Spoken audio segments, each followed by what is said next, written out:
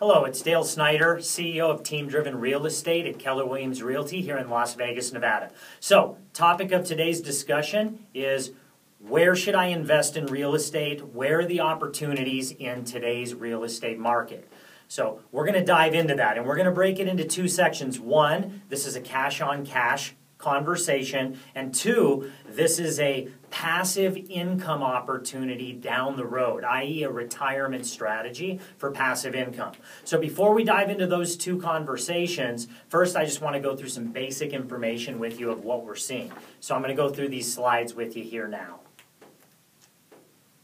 All right, so when you look at this first slide, this shows the rental rates historically since 1988. If you're already an investor, you're seeing the opportunity right here because your rental rates have gone up, haven't they? If they haven't, it might be time to renegotiate your lease.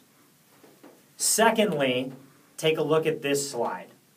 This shows interest rate projections. So notice where they have Q1 at 4.1%. Well, we're above that. 4.4 is where they're projecting it in Q2 of 18. Well, we're there already, my friends. So we're projecting interest rates to be going up about a point this year.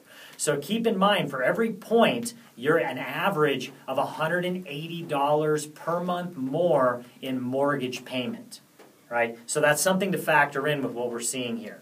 15-year rates are about, 3/10, 4/10 lower. So that's stuff that we can dive into later on when and if you decide to invest in our market. Now let's look real quickly here at appreciation by state. I love this infographic. So you can see here that Nevada went up 10.8% in 2017. The only state in the union that appreciated more was the state of Washington due to Seattle. It's booming. All right, last slide to quickly look at here. This one here. So 8.3% appreciation rate is what we see for the state of Nevada. 8.4% for California. There's some tax implications and some tax changes that have happened that could skew those numbers as well. Reach out to me if you want to have some dialogue inside the tax implications.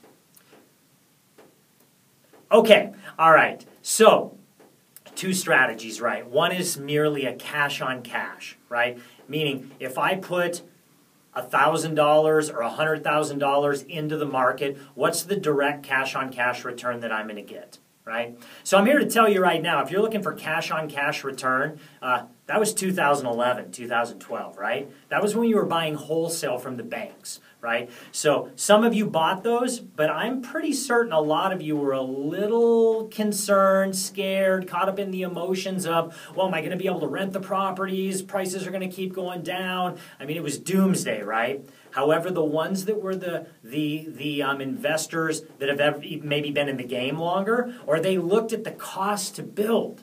You were buying stuff well below replacement cost, right? So I had an investor that put $1.6 million into the market back then. Now he has $2 million in equity position and getting a 10% net monthly income.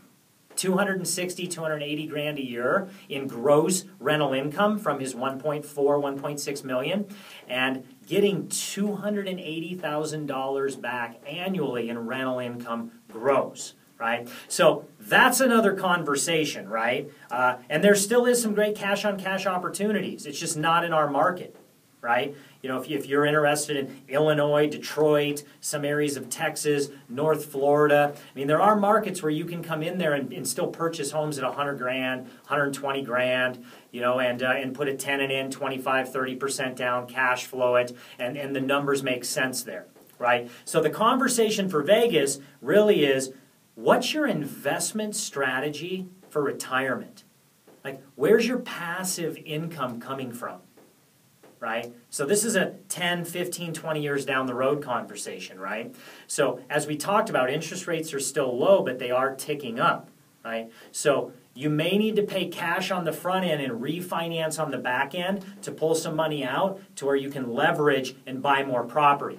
Because most investors today are looking at a 15-year mortgage type of scenario and paying those off in 10 to 15 years. However, making a cash offer on the front end to get that offer accepted in today's highly competitive market, right? So, in closing, We have helped many investors create wealth through real estate and passive income opportunities. So whether you're considering investing in Vegas or you're looking at other markets, reach out to me. We've worked with a lot of sophisticated investors over the years, and we're currently helping a lot of our past clients accumulate passive income and a diversified investment strategy. I mean, look what happened with the stock market, right? Is the stock market peaking?